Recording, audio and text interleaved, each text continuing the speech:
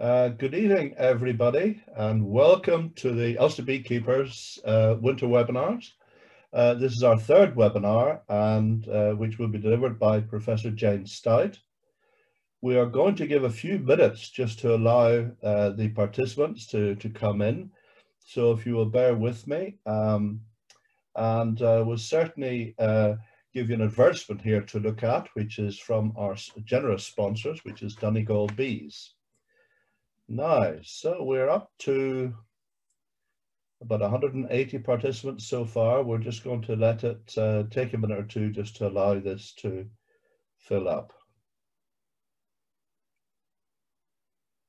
I hope the weather is all good with you and that your bees are all in good order for this time of the year. Well, we're having a very good audience this evening. We've just reached 200.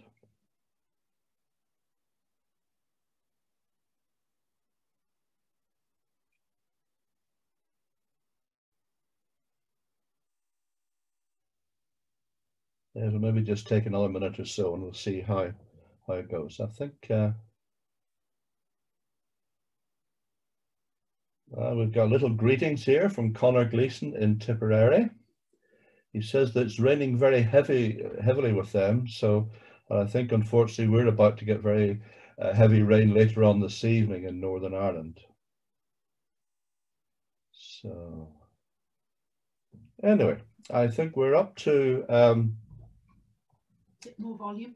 213 participants. If I could just say to Joe, I've just had one query from Susie just to say is that possibly see if we can increase the volume possibly, if that is possible. I suspect that's on her computer, John.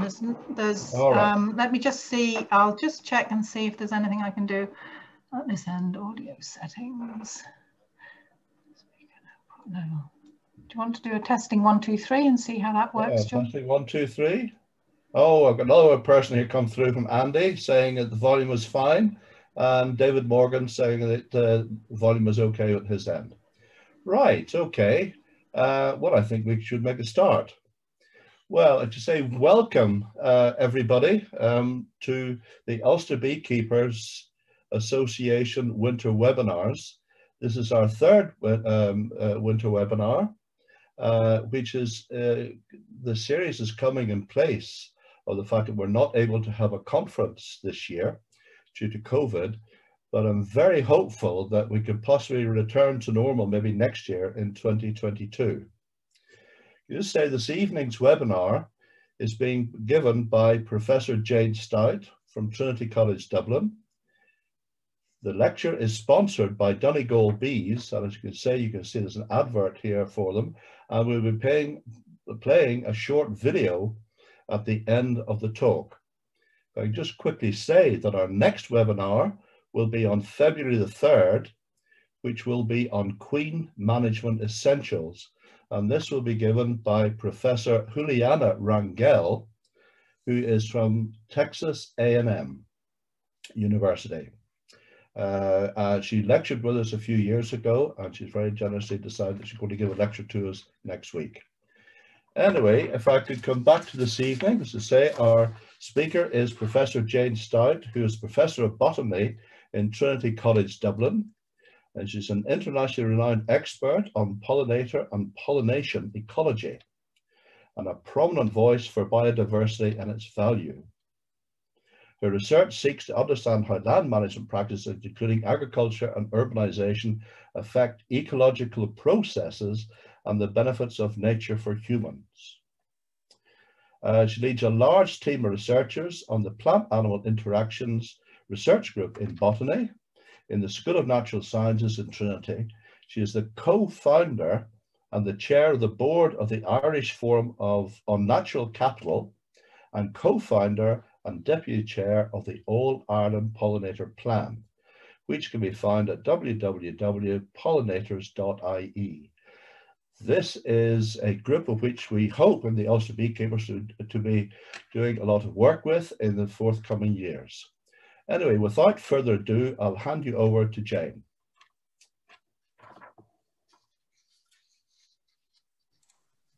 That's great. Thank you very much, John. And thank you everybody for being here this evening. Thank you for the invitation to come and speak to you. Seems like a million years since we were in Antrim for the beekeepers meeting last spring, and with everything that's happened, it's lovely to be back. So thank you very much for inviting me. So this evening I'm going to talk about landscape and bees, and really just thinking about what kind of resources bees need from a landscape. And I'm also going to give a little taster of some of the research projects that my group are currently working on to assess how bees use landscapes in Ireland. So I thought I'd better start off with a definition. It's always good to start a lecture with a definition. What do we mean by landscape?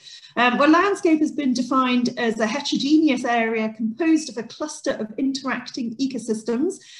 So what that means is just, if we look at the landscape in this picture, we've got lots of different patches of habitat or types of ecosystems that are all interacting with each other. We've got the crops, we've got the hedges, the riparian areas, the woodland ecosystem, and all of these ecosystems make up the landscape, the ecological landscape. And our bees experience this landscape in different ways, depending on what kinds of habitats and ecosystems are there, the pattern those habitats and ecosystems make up, and the scale at which the bees experience the landscape. And the way that they experience the landscape can depend on their flight distances. So, for example, if this is our little patch of landscape, if we've got a solitary bee that might only forage within maybe a couple of 100 meters of their nest, if their nest is on the edge of this little patch of woodland in this farmland, then the landscape that they experience within 200 meters of their nest only encompasses the patch of woodland, a couple of different fields, a couple of different crop types, and some hedges. If you've got another species, perhaps maybe its foraging range is a bit bigger and it nests in the same place on the edge of this little patch of woodland. When it forages, if it goes up to 500 meters, it experiences a greater diversity of habitat in their landscape. So we've got different types of fields, different kinds of crops. We've got more woody patches, there's houses, there's gardens, there's road verges. And so the experience of the landscape varies because these bees forage a bit further. When we think about our social bees, our honeybees, our bumblebees, they can forage several kilometers. So here we've got the same, if you can see in the middle of the screen there, if your eyesight's very good, they've still got that same little black dot showing a hive or a colony on the edge of that little patch of forage. But if the bees can forage up to 5 kilometers, then their landscape encompasses a huge diversity of habitats right into these uplands. In the west of the image here, there's riparian habitats, there's urban areas, much more dense urban areas. So when we talk about landscape from the bee's perspective, it does depend on which species of bee we're thinking about.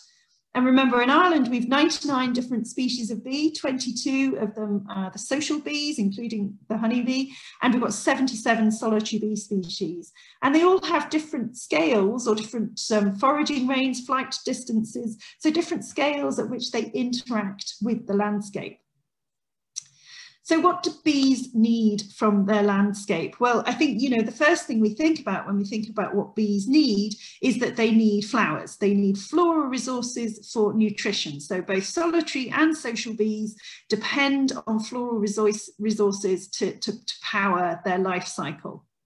So nectar is mostly made up of sugars, and this provides energy for activities, for flying, for mating, etc. And then, of course, bees also collect pollen, and pollen contains proteins, amino acids, lipids, other good stuff that's good for the development and growth of bees. And so this is primary food for bee larvae.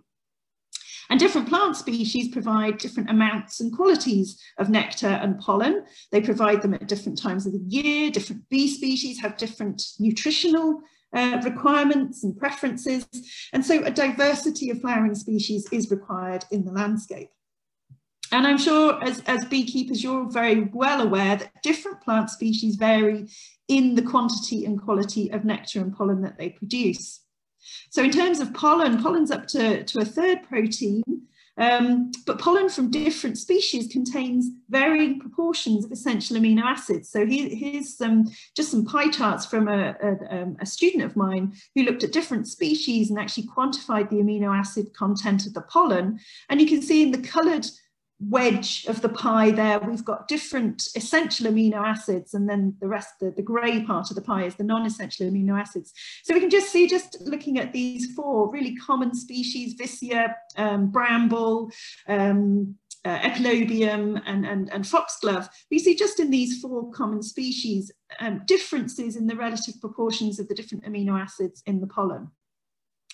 And the same goes for nectar. So nectar is basically a sugar solution, contains the monosaccharides, glucose and fructose, and the disaccharide sucrose, and the percentage of sugar in nectar can range hugely from being very weak, it's sort of less than 5% sugar, all the way up to about 80% sugar, and anything over 75% sugar becomes a bit too dense and a bit too thick.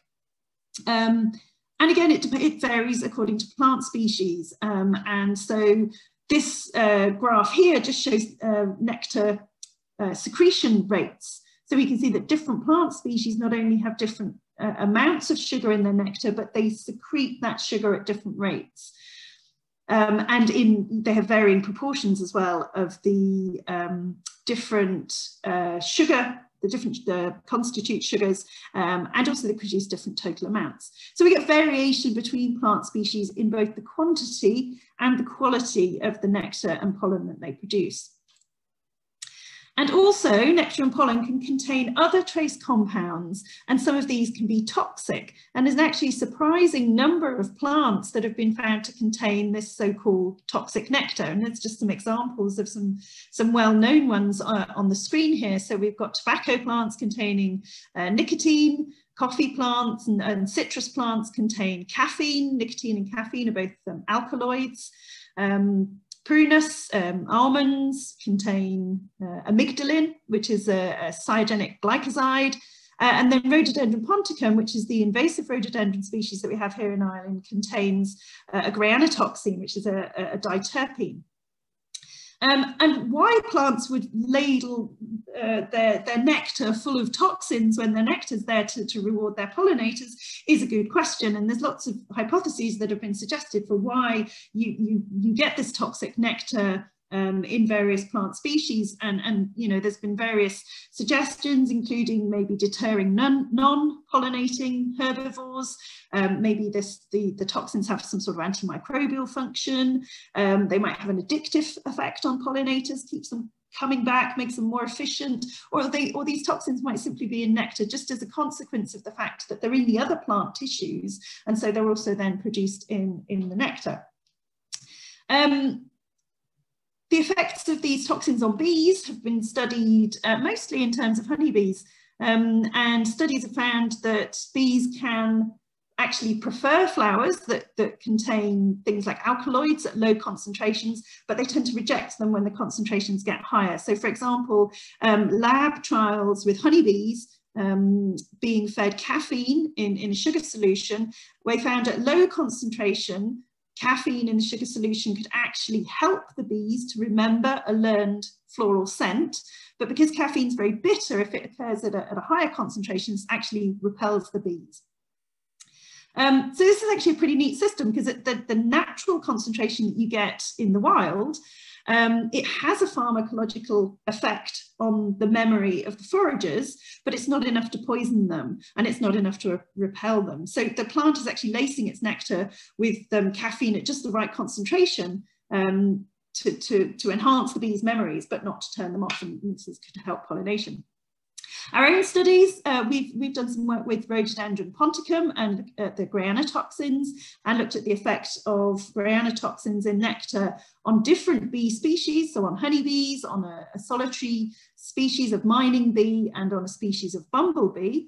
And what we found actually was that the effects of the toxin were very different in the different bee species. So the granotoxins had a very rapid lethal effect on honeybees. They didn't have a lethal effect on the solitary bees, but the solitary bees certainly changed their behaviour. So we determined they were showing symptoms of malaise, which basically meant they weren't very well, and if they were in the wild they probably wouldn't survive, but it didn't kill them outright. Whereas the bumblebees, sorry, could eat granutoxin for weeks and weeks and be absolutely fine. So these toxins, these secondary plant compounds that appear in nectar and pollen, have differential effects on different pollinator groups. But obviously bees need more than just flowers in their landscapes. It's not just all about floral resources. And I think we do get very hung up on floral resources when we think about what bees need from a landscape, and very often our conservation measures for trying to promote bees in the landscape involve floral resources. But bees need more than just flowers. So this is a figure from a recent study that investigated the other resources that bees need. And a good proportion of bees rely on non-floral resources. So this figure shows that actually 32% of bee species worldwide use non-floral resources. So they use them as a nutrient source, so to supplement floral nutrient sources. They use them for nesting material, or they use them to protect their nests or themselves. And what this figure also shows is that there's two of the biggest families of bees, the Apidae and the Megachilidae. So the Apidae contains obviously the honeybees and the bumblebees, but also things like carpenter bees and orchid bees. And the Megachilidae contain the leaf-cutting bees, mason bees, resin bees. And a lot of these bees in these two families need non-floral resources for nest building, for defense, protection, and for health. So for example, resin is known to improve the health and resistance to pests and diseases in stingless bees and also in the honeybee, Apis mellifera. And this picture on the right-hand side here is of a resin bee, which is a megachilid. And what these bees do is they collect resin and they mix it with small stones in order to construct their nests. And so a lot of solitary bees actually use non-floral resources in their nesting. So solitary bees in both of these big families, in both the Apidae and the Megachilidae, they use resin, they use leaf pieces, they use leaf hair secretions and other materials in constructing or protecting the brood cells of their nest. So particularly within the orchid bees and the oil collecting bees, and of course the leafcutter bees. And what we've got here in the photograph are leafcutter bees that are using leaf pieces. So they cut leaf pieces, they fly back to the nest carrying them in their legs, and they use these to block up the entrance of their nests. And so you very often see them if you have a bee hotel in your garden, you can see some of these bee hotels have the entrances to the tubes blocked up with leaves. And actually you can see on this picture, some of these entrances to the tubes are blocked up with leaves, some are blocked up with mud, you can see different colours. And what this just shows is this diversity of materials that are used by different species and by different individuals within the same species. So they use mud and soil, and some species apparently even use feces to input in their nest construction. So bees need more than just flowers, they need these other resources, and of course, as well as needing nesting materials, they need the nesting sites as well. And most solitary bees worldwide nest in the ground, so either in amongst the vegetation. So in the top left hand picture here, we've got these little mounds of soil and these little holes in basically a grassy lawn. And these are made by mining bees, Andrena mining bees. And in the top right, we've got here bees nesting in a bare earth bank. These are actually ivy bees. And what these solitary bees do is they dig down into the soil and then create a little network of tunnels that lead to their brood chambers. And although most solitary bees tend to prefer to make their nests alone, you get aggregations. So some species are more sociable and they build their nests in groups or aggregations. So like these ivy bees in the top right hand picture, you can sometimes get really dense aggregations with lots and lots of individuals nesting together. So most solitary bees nest in the ground, but some do nest in cavities. So naturally these cavities could be holes in twigs or holes in walls, but obviously these cavity nesting bees are also the ones that would nest in bee hotels. And the pictures that I've put at the bottom here are two species of mason bee. that we have here in Ireland. So on the bottom left and the middle picture is the red mason bee, and this is the one that usually nests in holes in masonry or in our bee hotels, in the bee boxes. And then on the bottom right hand corner there, we've got this beautiful gold fringed mason bee. And this is a coastal dwelling bee. It only lives on sand dunes and it only makes its nest in the empty shell of a snail. So in terms of what this species of bee needs from the landscape, it's very different to what our ivy bees or our mining bees or the red mason bees need. So in terms of what bees need from a landscape in terms of nesting sites, that can also vary along with needing different nesting materials. And you probably all know most bumblebees tend to nest underground, and I've just got a very short little video clip in here. This is a bumblebee nest that I spotted just a hole in the ground in a flower bed, actually in the Botanic Gardens in Cambridge, so nowhere particularly special. But most bumblebees nest in the ground or at the surface of the ground. Often bumblebees will nest in old rodent burrows or under hedgerows in tussocky grass, or quite often in gardens. You find them under patios or under garden sheds, etc. So with bees, different of different species need a variety of nesting sites as well. And this diagram is just from the same paper that I mentioned earlier about these non-floral resources that bees need. And I think it sums it up quite nicely. So in a landscape, bees need the flowers, obviously, for nectar and pollen, but also they need non-flower food resources. And a recent study has shown that actually intake of fungi, so mushroom mycelium, can support honeybees' immune systems by inhibiting pathogens, that was a new one to me. That was fascinating. And it's long been known that honeybees and other bees will collect honeydew and other insect-related secretions. And also, they may collect nectar from non-floral nectaries as well. So these are nectaries on plants that aren't associated with flowers. But then, of course, bees also use non-floral resources for nesting materials, as we've just discussed, in terms of leaves and resins and that kind of thing. So what affects the availability of all of these resources in the landscape? So these floral and these non-floral resources, these nesting resources. Well, if we think about what the bees need, so they need flowers, they need nest substrates, they need nesting resources, we've mentioned this, but often they need specific places to mate or to overwinter, and they need appropriate climatic or microclimatic conditions. And the availability of these resources is affected at a local scale, at a site level, by the vegetation that's growing there, whether it's natural vegetation or crop or an invasive species. It varies according to whether there's pest or weed control, if there's crop management going on, or the size of the patch of habitat or the field, whether there are any managed bees there present, etc., etc. But also the availability of these resources is affected by what's going on in the surrounding landscape. So when we talk about how bees are influenced by landscape, as I said earlier, it depends on the scale at which they perceive the landscape, but it also depends on what's going on in that landscape. So how many different types of habitat there are. So, is it natural habitat, agricultural, urban? What are the different land uses in that landscape? And also the spatial arrangement and distribution of the different patches of habitat in the landscape. So whether they're all clumped together, whether there's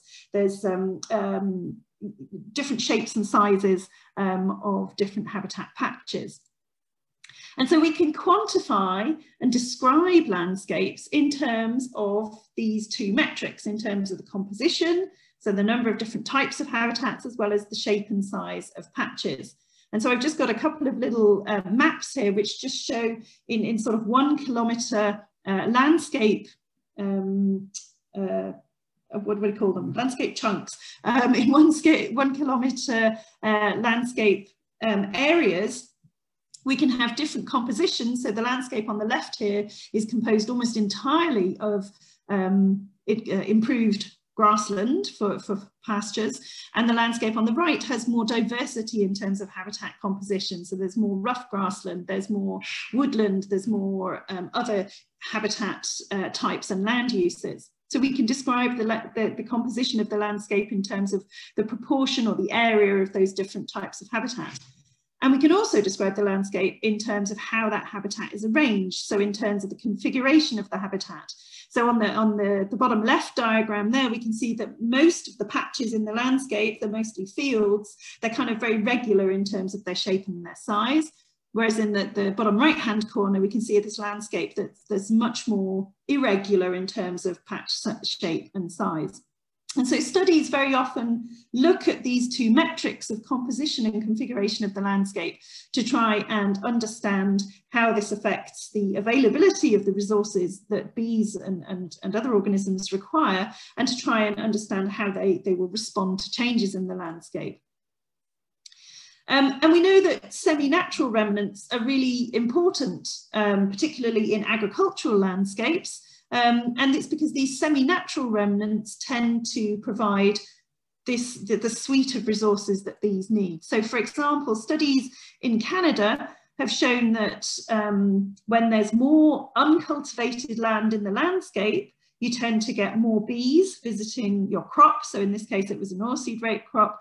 And you can see this little graph here on the x-axis across the bottom is the amount of uncultivated landscape. And on the y-axis up the side is the number of bees. And you can see as you get more uncultivated landscape, uncultivated land in the landscape, you tend to see more bees visiting the crop flowers. Similarly, a study in France showed that you get an increase in bee abundance with proximity to forage edge. And so in this case, we've got distance from the forage edge across the bottom of the graph and abundance up the side. And we can see as you get closer to the forest edge, then you get an increase in abundance of bees. So it's important that these semi-natural habitats, so things like heathlands, unimproved grasslands, woodlands, wetlands, bogs, all these kind of things occur within an agricultural landscape mosaic. And so to investigate how these semi-natural remnants in the landscape affect pollinators here in Ireland, I've had quite a few students working on this. So Sarah Mullen did the first piece of work. She's a former PhD student. She surveyed pollinators in semi-natural grassland sites in the Midlands, in Roscommon and Offaly. And then another PhD student, Florence Heck, characterized the surrounding landscape. So the dot in the middle here is where the pollinators were sampled, and then the landscape was characterized according to composition and configuration. And what we found was when there's more natural, semi-natural grassland in the landscape, you get more bees and you get more hoverflies. And similarly, when we look at the configuration of the landscape, what we found was that when you've got more irregular shapes and bigger patches in the landscape, then you get more butterflies and more hoverflies. So we know that semi-natural landscapes like these semi-natural habitats like these semi-natural grasslands are important in the landscape for providing resources for bees and other pollinators. And we know that semi-natural land is under pressure. So this is, I love this map. This shows the percentage grassland area in different countries across Europe. And you can see that Ireland's really quite unusual in that we're very, very dominated by grassland. And this is mostly agricultural grassland, mostly pastures for livestock grazing and extensive livestock grazing. And in a recent survey across farms of different intensities in Ireland, we found that between 6 and 41% of farmland area was semi-natural habitat, could be classified as semi-natural habitat.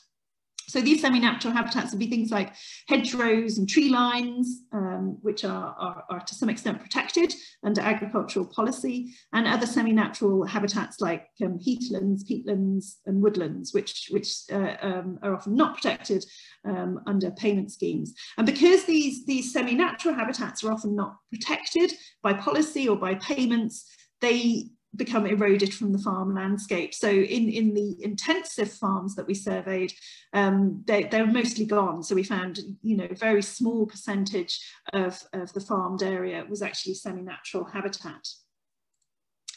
And in most of these, then these livestock grasslands, these improved grasslands, really what we're seeing is a single species sword. So we've got the Lolium perenne. It's not much good for bees. It's not producing many resources. There's an increasing tendency to include clover for nitrogen fixation. If clover's there and if it's allowed to flower, then that can provide some resources for bees. And things like, you know, the old-fashioned floristically rich hay meadows are becoming much rarer. So in these landscapes, these linear features, so here we can see a lovely stone wall covered in vegetation and hedgerows and patches of trees. These semi-natural remnants are really important because they're containing the resources that bees need for nesting, for foraging, and for overwintering. So what we need to do is we need to make sure that we map and we retain and incentivize farmers to maintain these semi-natural features or these habitat features in the landscape. So I'm just going to talk about a few projects that we're working on at the moment where we're trying to do just that. So this is project Farm Ecos, which is funded by the Department of Agriculture, working with several partners. You can see their logos in the top right there, and also the names of all the students and the researchers that have been working on this project.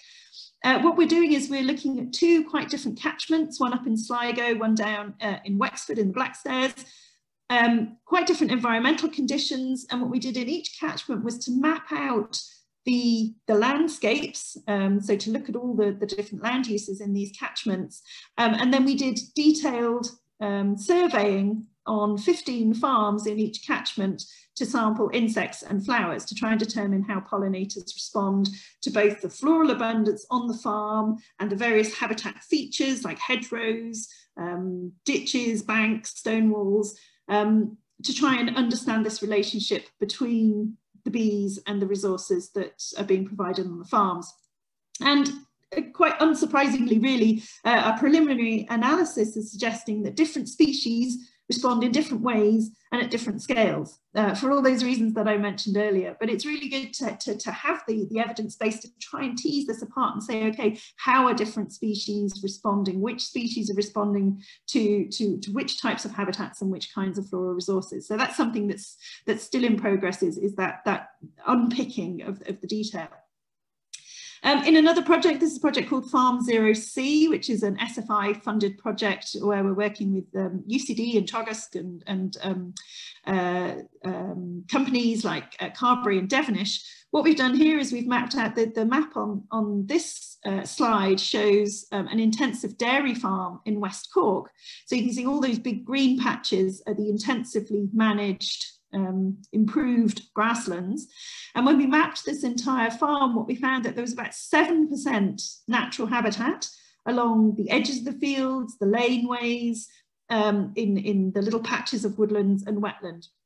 Not a huge area, but this is where the resources are for bees, for other pollinators, and for a lot of other wildlife. And actually what we did on this project was to say, okay, how can we actually increase the amount of natural habitat, and how much effort does it take? And actually the quality of the natural habitat and the amount of natural habitat can be improved with surprisingly little effort. So things like reducing mowing on non-cropped areas and not using herbicides on non-cropped areas. So not draining small wet corners of fields and allowing wetlands to develop, cutting hedgerows less severely on 3-year rotations and protecting hedgerows from grazing and that kind of thing.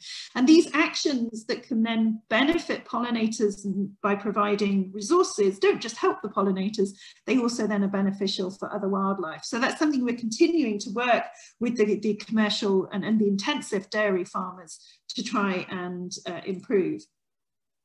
I'm sure John mentioned at the beginning the All Ireland Pollinator Plan. We developed guidelines for farmland a couple of years ago from the All Ireland Pollinator Plan, and these guidelines basically were recommending to farmers to maintain the flowering hedgerows and allow wildflowers around the farm in order to provide floral resources for bees and other pollinators, but also to provide nesting places, to reduce the use of artificial fertilizers, and to reduce the use of pesticides.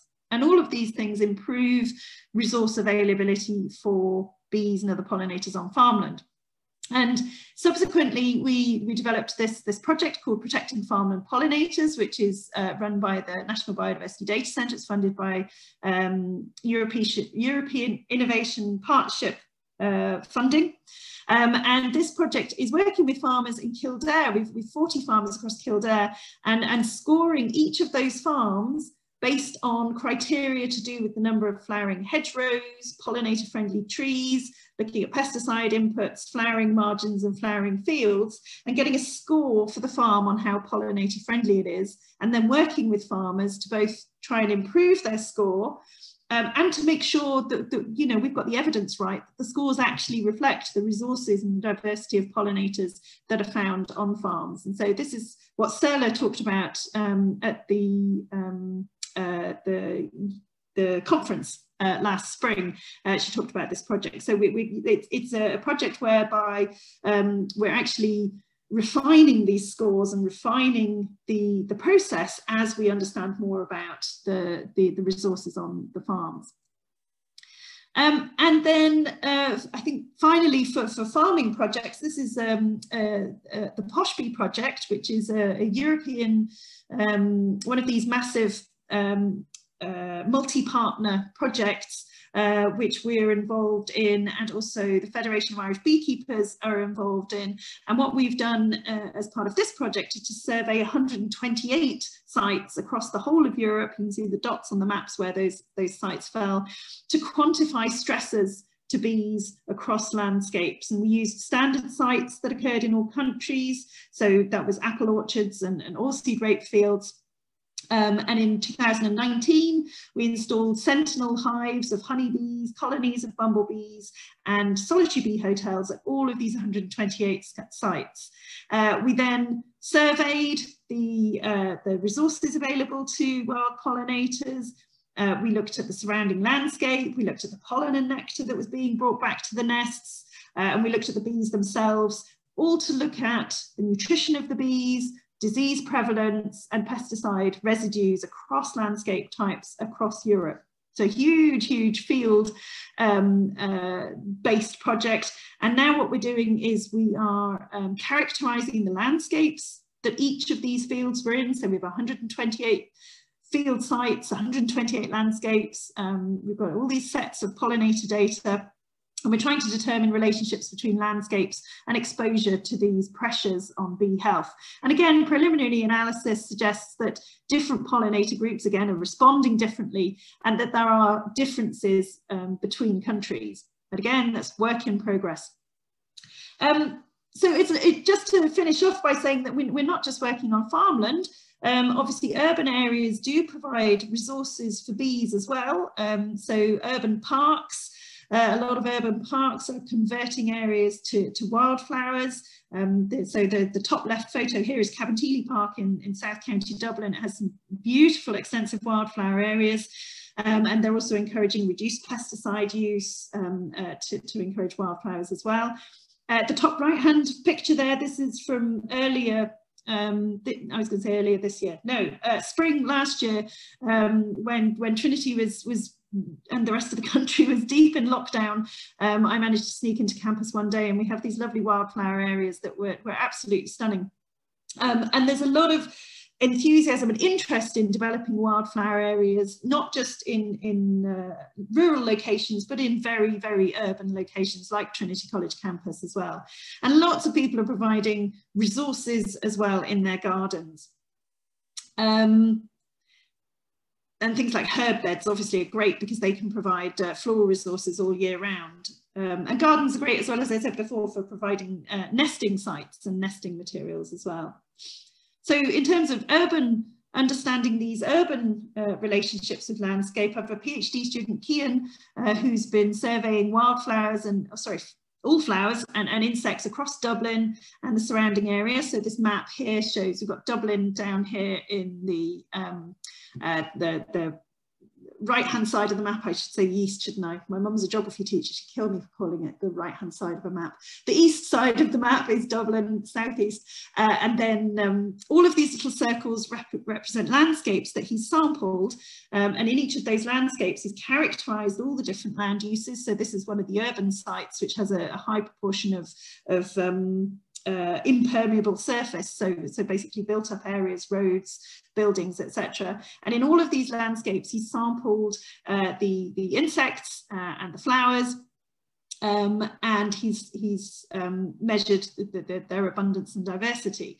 And what he's done then is he can then predict up to a bigger landscape scale areas that are rich in resources. And sorry, this is so tiny. This map is that same area around Dublin. Dublin's down in the southeast of the map. And what Cian's done here is produce this map based on habitat types and based on the diversity of flowers you get in the different habitat types. If you've got good eyesight, you might see a big red blob on the northwest side of Dublin City there. That's the Phoenix Park. And what we can do there is we can see where there are good flora resources, and also what he's found is that on a finer scale, things like hedgerows really punch above their weight in rural areas and really deliver lots of resources, floral resources, and really important for providing floral resources at a landscape scale. So I will stop there. I promised I wouldn't talk too long. So my conclusions is that lots of different resources are needed from landscapes. We tend to focus on floral resources, but we mustn't forget that bees need other things as well. And we need to understand what resources different species need, how these resources are provided by the landscape if we're going to implement effective conservation measures. And we need to manage our landscapes to provide these resources. And it's not all about flowers. There's obviously flowers are very important, but it's not just about providing wildflowers.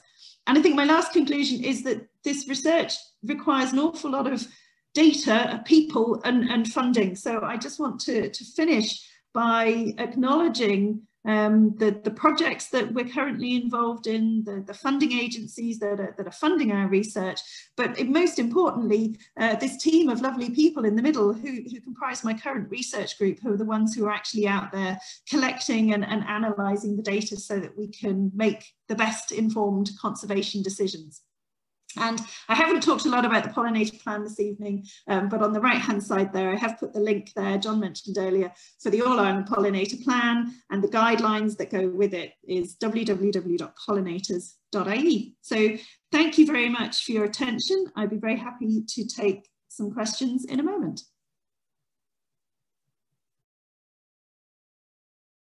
Let's see.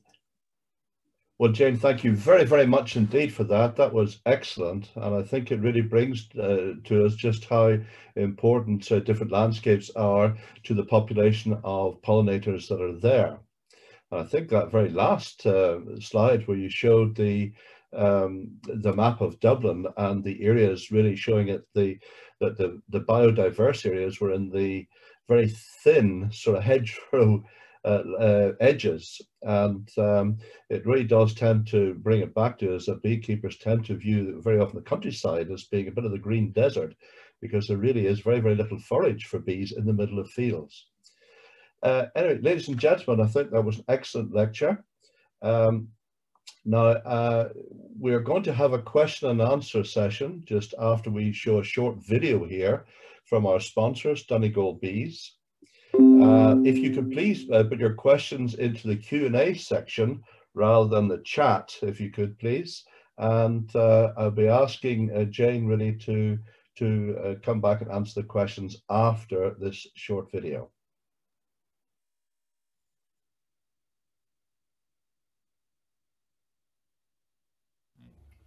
Hi guys, just like to say a few words on behalf of Donegal Bees. I'd like to thank everybody for their support after winning the Irish Enterprise Award for handcrafted beehives, and just to say a few bits on our beeswax. We are producing beeswax here now in Donegal, and we can get old comb or old wax picked up from any beekeeper anywhere in the 32 counties. We're also shipping out every day to the 32 counties. There is some difficulties now with Brexit on shipping to England at the moment, but we are focused on getting everything we can out to Irish beekeepers. If you want to avail of our exchange rate on beeswax, just call the office and we can get it picked up for you and get fresh comb out here, fresh wax out here. Thank you.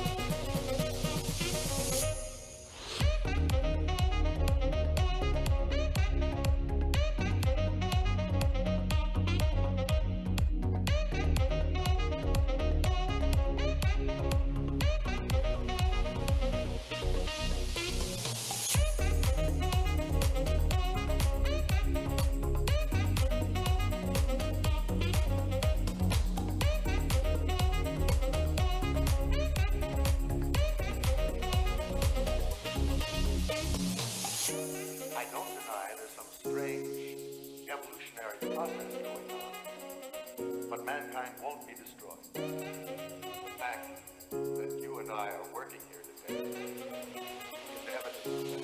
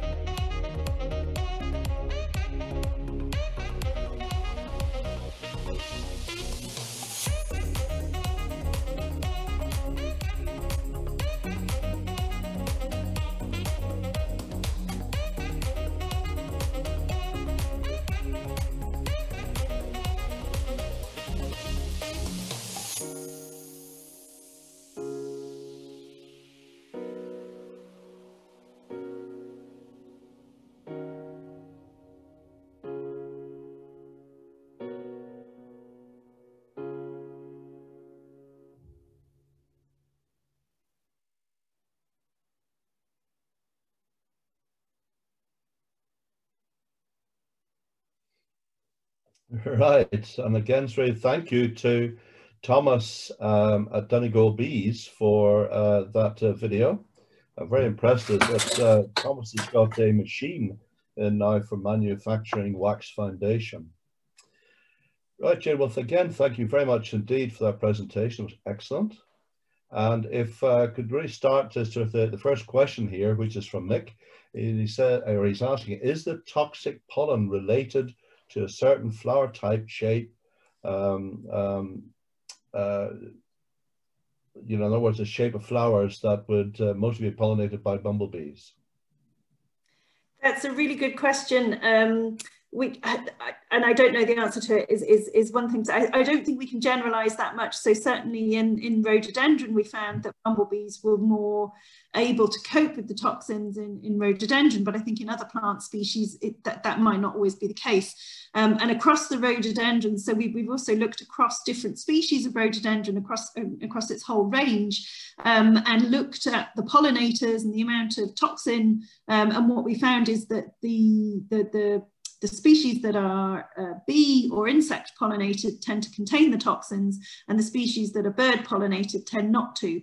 So there is a relationship between the pollination agent and whether or not these toxins are expressed in rhododendron. I think for other plant species, we don't know nearly enough about it, but you know, there's these relationships between bees and flowers have co-evolved. So it's likely that whoever the legitimate pollinator is of a flower is likely to be able to tolerate its toxins, or the at least the concentration those toxins are in those flowers. But yeah, no, it's a great question, and that was a really long way of saying I'm not really sure. Well, I was thinking of related to that. I mean, indeed, rhododendron is a plant that was brought in from the Far East. So is it possible is that it was being pollinated by different species in the Far East as it can be in Ireland, and therefore there's a problem there for the bees here? Yeah, no, it's really interesting. So the species of rhododendron that's invasive in Ireland, ponticum, is actually from southern Europe. So it occurs in Turkey and the Iberian Peninsula. And I was fortunate enough to have a couple of students who did some work, and we went to the Iberian Peninsula and we sampled populations there. We didn't make it to Turkey, unfortunately, and looked at the levels of toxins in both the native and the introduced range of rhododendron. So we looked at Scotland and Ireland compared with Spain and Portugal, and looked at the sort of the concentration of the toxins. In Turkey, it's really interesting because the honeybees actually do make honey from rhododendron nectar, and so you get this so-called toxic honey or mad honey. And so, you know, we don't know what's going on there. We don't know whether the honeybees are imbibing the nectar into the honey stomach and bringing it back and regurgitating it before it has any adverse effects on them, or whether they have evolved, you know, there's a different subspecies of honeybee there, whether they have evolved to be able to cope with the toxins and detoxify them. We don't know. The jury's still out on that. There's still so many questions around the rhododendron and toxins and its pollinators. Right, okay. Steve is asking, you mentioned European grants. Will these funds be affected since Brexit? Oh, that's another good question to which I don't have an answer. All right, well, okay. Hopefully not for our ongoing project, because actually the Poshbee project is coordinated by a British partner. So we're hoping that there isn't. I think there was some guarantee given by the British government for ongoing research grants. We don't know what's going to happen in the future. Hopefully here in Ireland, we should still be okay.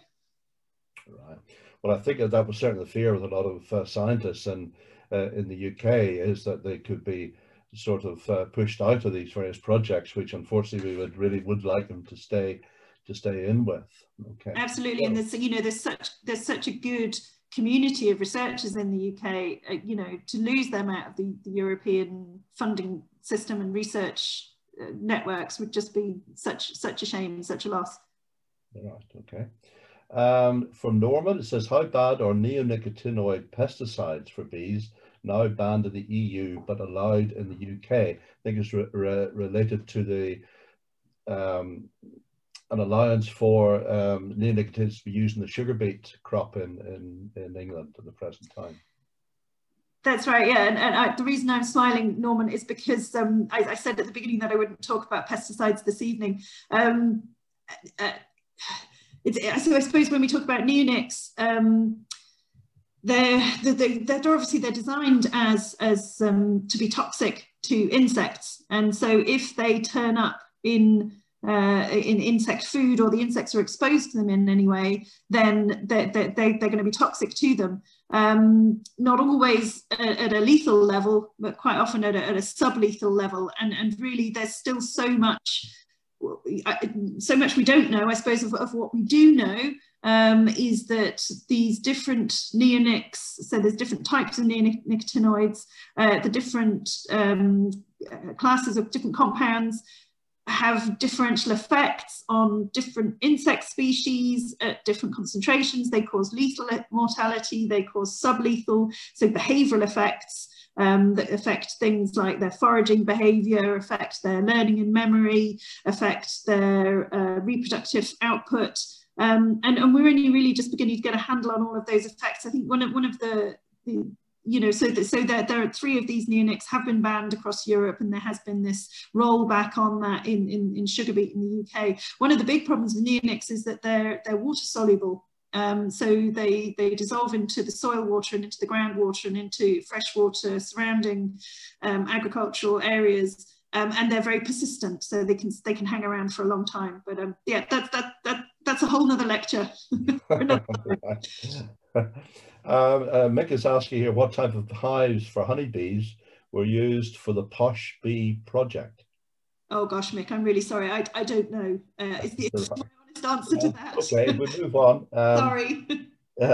Is a 50-50 mix of urban housing, the flower gardens, and rough grazing and varied boundaries a good mix for honeybees, i.e. the 50% grass is not single grass species? Yes. John, yes. So John, I think what you're asking there is in terms of both the sort of the different types of habitat in the landscape, and then also the composition of grass in the grassland. I think. Yeah. My feeling from the work that we've done and the studies from elsewhere is that diversity is always good. So diversity in terms of the landscape, so having different types of habitat in the landscape. So if you've got urban housing with flowery gardens, and you've also got semi-natural remnants, and you've got laneways and pastures, you know, having a mixture of all of those things brings diversity, brings lots of different resources for different insects. And within a grass sward, if there's more than just grass, it can also be more productive. It can be more tolerant to drought. You know, there can be lots of benefits with that as well. So I'm a big fan of diversity in all cases. Okay, and Thomas is asking what species of trees are most beneficial to honeybees? Oh, that's a good question. Thomas, I don't know the answer to that actually, but I imagine that there's some good resources. John, you probably know the answer to that better than me. Some good resources on the beekeeping websites. Sycamore horse chestnut, big one, the really big one is lime trees. So, and certainly, of course, then you're getting into the, say, apple blossoms, that type of tree. In fact, quite often, some apiaries would have an apple tree planted around it, because if you get a swarm, for some people believe is that honeybees prefer apple trees to swarm into. Again, that's an anecdotal. I'm not putting any science behind that at all. That's a pure bit of beekeeping is full of anecdotes. And I'll say that straight away. But I think the surprising thing actually, when studies have looked at the use of tree pollen by bees, because you know, I think as ecologists, terrestrial ecologists, we tend to look down at the ground. You know, plant ecologists, we look at what's growing under our feet, and we don't look up at what's going on.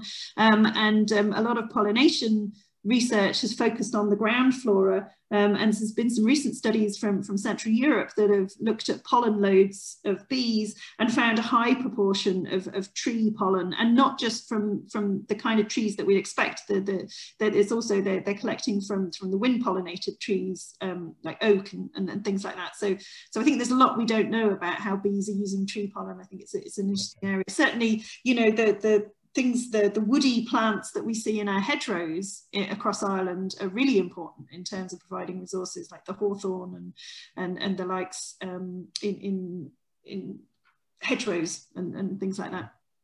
So what are your views on growing saffloin on your farm for a bee food and a hay crop?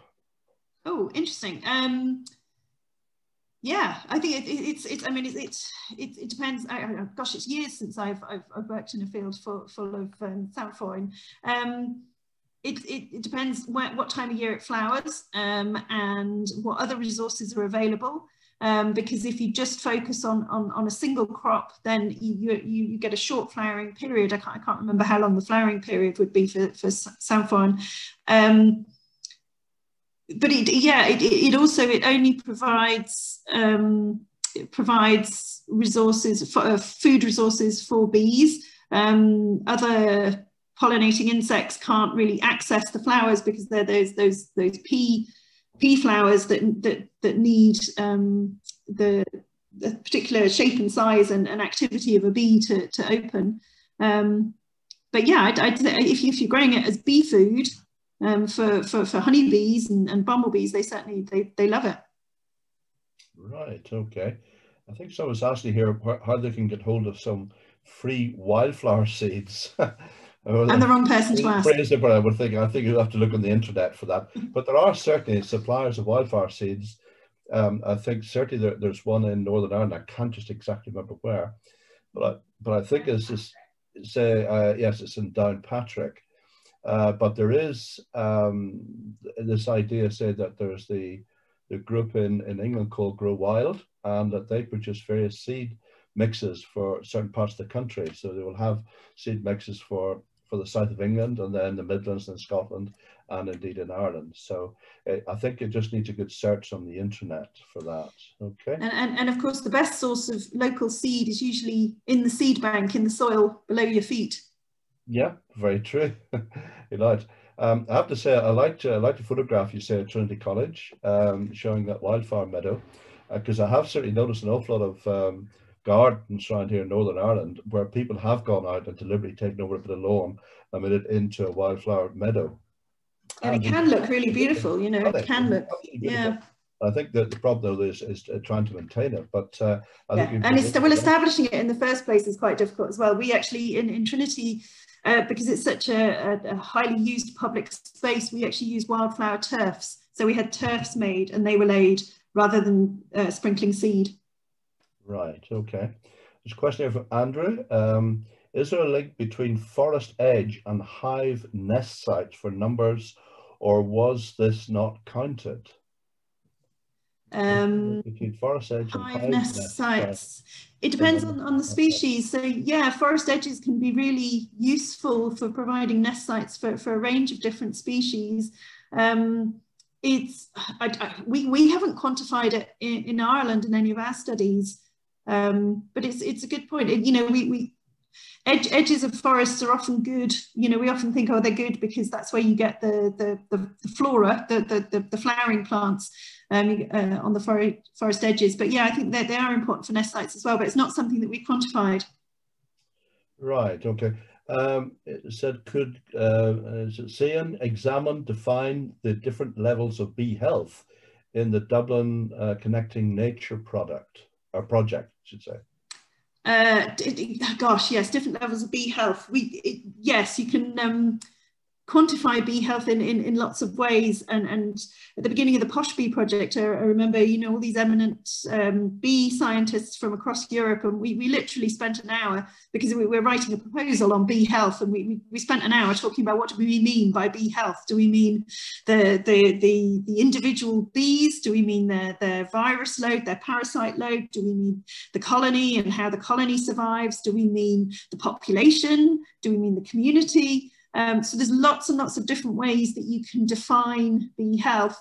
And so in the Posh Bee project, what we're trying to do is measure lots of different, we call them endpoints. So lots of different parameters of bee health, you know, from the colonies and the social bees to the behavior, to the individual fitness in the solitary bees. Right, okay. The next one was really a statement really from James. He said, I plan to sow out 11.5 acres this summer in Saffoin. And he said he currently has 4 acres in pollen and nectar, wildflowers and sunflowers. So I would say really good on you, James. That's great. Sounds great, James, yeah. Declan is asking, he was wondering about wasps, and do they harm our bees, or do we need them for pollination?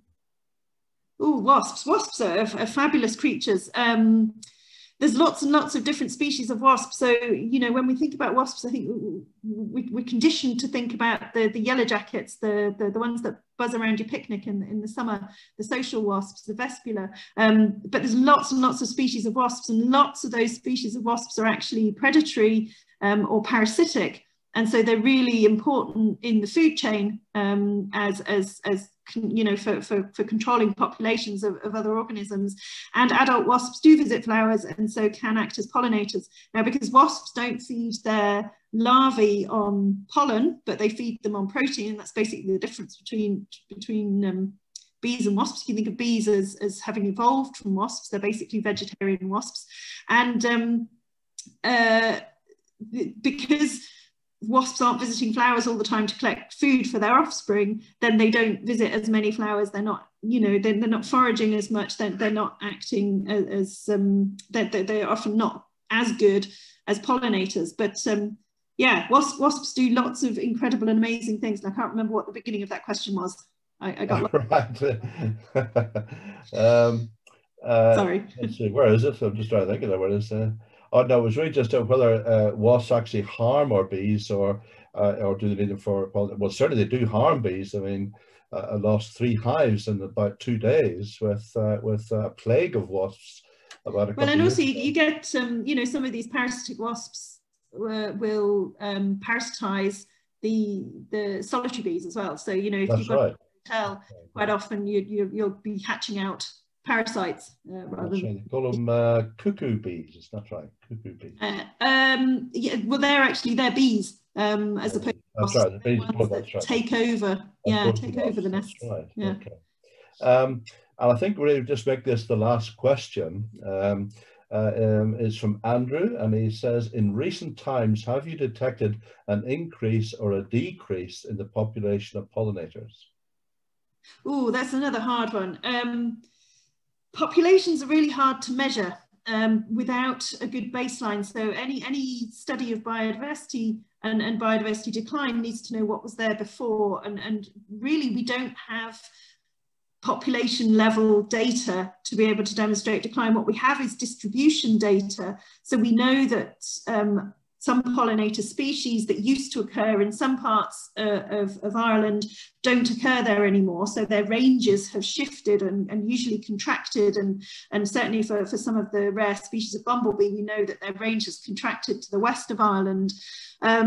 But in terms of population level decline, it's really hard to demonstrate. And what we really need, and certainly, you know, to see whether actually our actions from the pollinator plan and other initiatives are successful, we need some systematic monitoring of where different species are and how relatively abundant they are. And that needs to occur over a long time, because if you just take a single time point, insect populations can vary massively from year to year due to weather conditions, due to what happened the previous year, due to how many parasites there are around. And so it's really important to have a systematic and sustained monitoring in order to be able to answer that question properly. I think anecdotally, a lot of people would say, yes, that they're still in decline. Lots of species are still declining in both range and abundance. Brilliant, right. Well, Jane, many thanks for that. It was a very interesting talk. And I think certainly when you get into landscapes and bees, we'll look at that, and we beekeepers are absolutely dependent on the landscape and how varied they should be.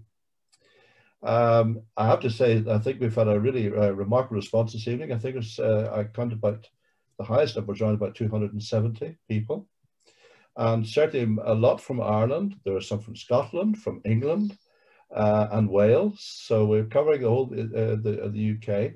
And Albania. And the farthest one was from Albania. So it's brilliant. So thank you very much indeed. And I hope certainly we'll be able to see you soon at the Ulster Beekeepers Conference. Okay, thank you. Thank you for having me. Thanks very much. Yep.